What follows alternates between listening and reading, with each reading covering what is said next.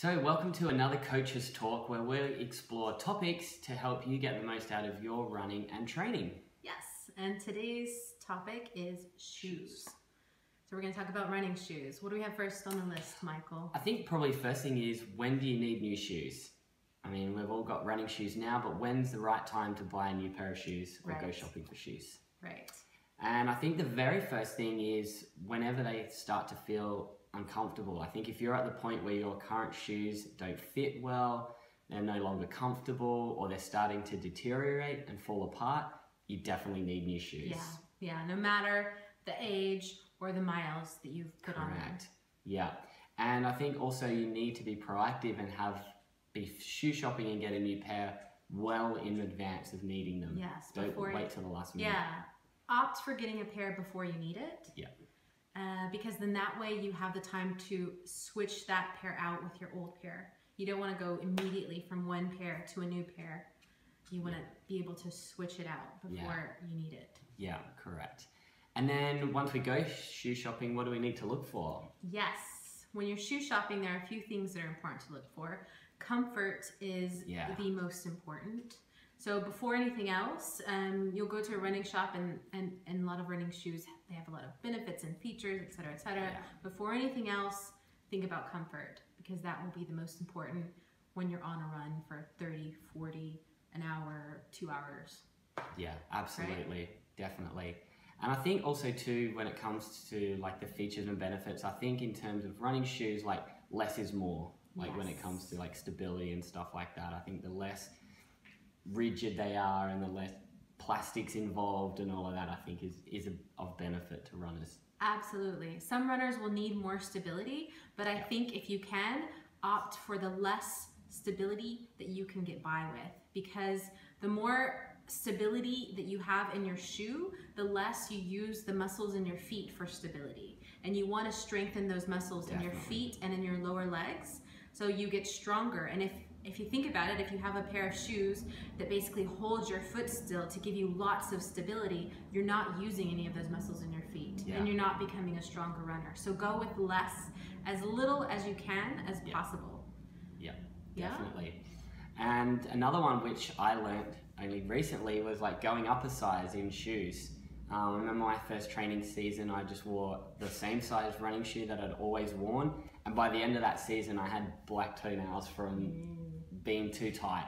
So definitely go up a size, particularly if you're doing long distance training and long distance events. Absolutely. Long distance runners will need usually a bigger size and a half. I go size and a half up even. And that's because when you're running long distances, your feet will tend to swell after a certain amount of hours, or sometimes even 30 minutes, but usually if people are running for more than an hour or an hour and a half, 2 hours, you'll find that the shoes at the end of the run start to feel a little bit tighter. And if that's the case, it's definitely helpful to have a little bit more room in your shoe. And there are a few other reasons that you had mentioned? Yeah, so one of the things that I noticed was over a season of training, my foot had actually flattened out.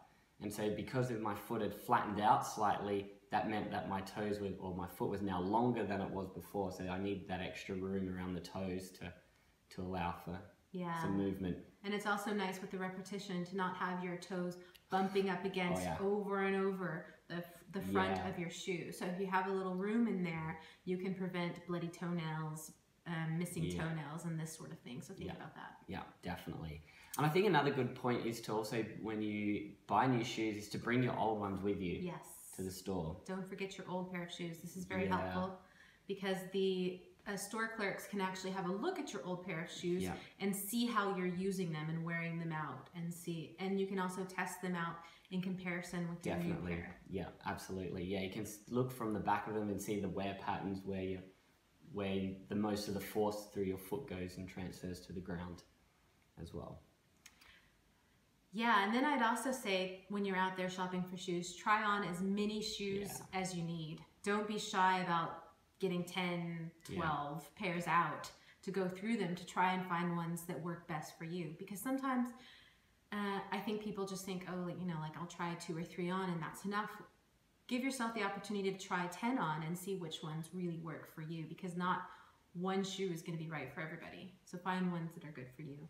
Yeah, and I think it's important too when you're trying on the shoes is that you get to simulate as close as you can as to how you're going to use them. So if you're at like a running store or something, they'll generally let you go outside for a short run around the block, or they might have a treadmill or something in store where you can test running in your shoes, because it's a very different experience than just walking around the store on carpet or something. So test them out before buying them. Definitely test them out.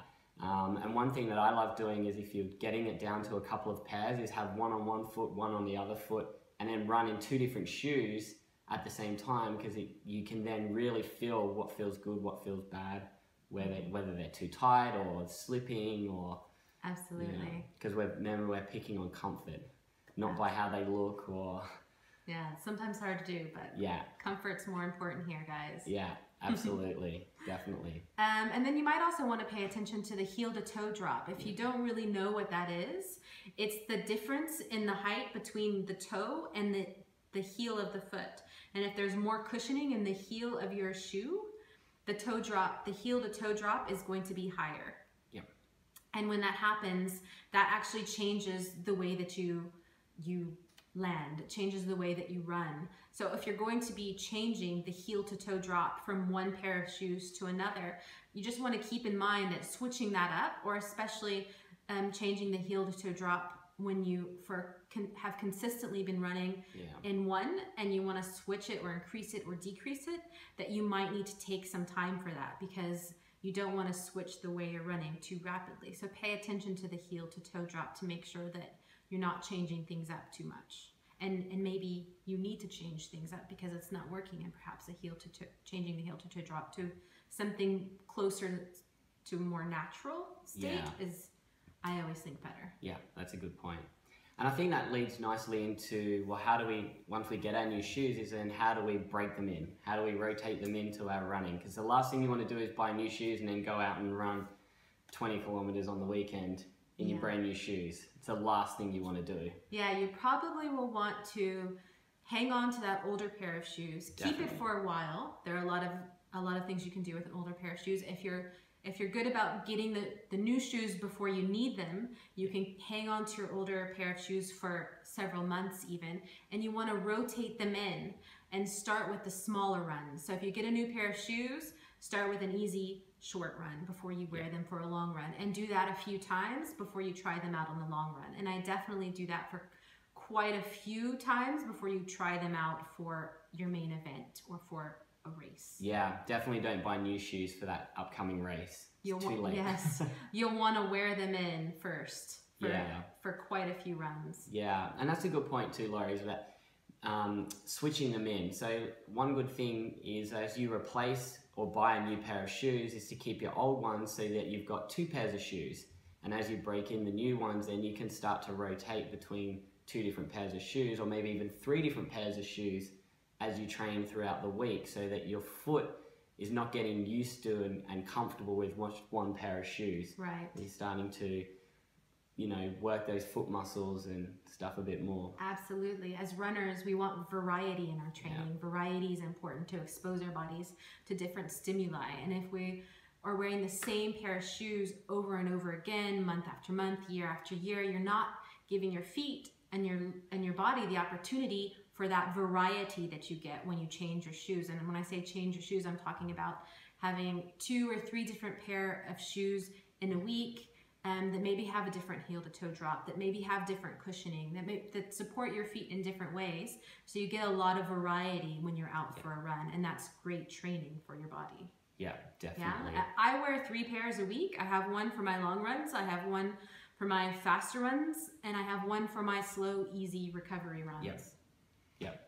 And I try to switch them out regularly with a new pair before I need it. Yeah, absolutely. And then we have a 4th pair of shoes, which is for the wet and muddy conditions. Absolutely, Because the last thing you want to do is get your new shoes wet, because what can tend to happen is they deteriorate quicker, they can shrink some of the materials and stuff, and you don't want to be exposing them to the elements. Right, and if you go for a rainy run today and you need to run tomorrow, you might want to have a dry pair of shoes to put on tomorrow. Definitely. So always save an older pair for those muddy, rainy, dirty runs. Yeah.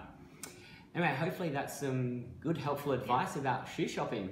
And if you have any other questions or comments, please let us know in the comments below, or send us a message, and we'd be happy to answer. And we hope you got some value out of this video today. Yeah. Thanks for watching. Happy training.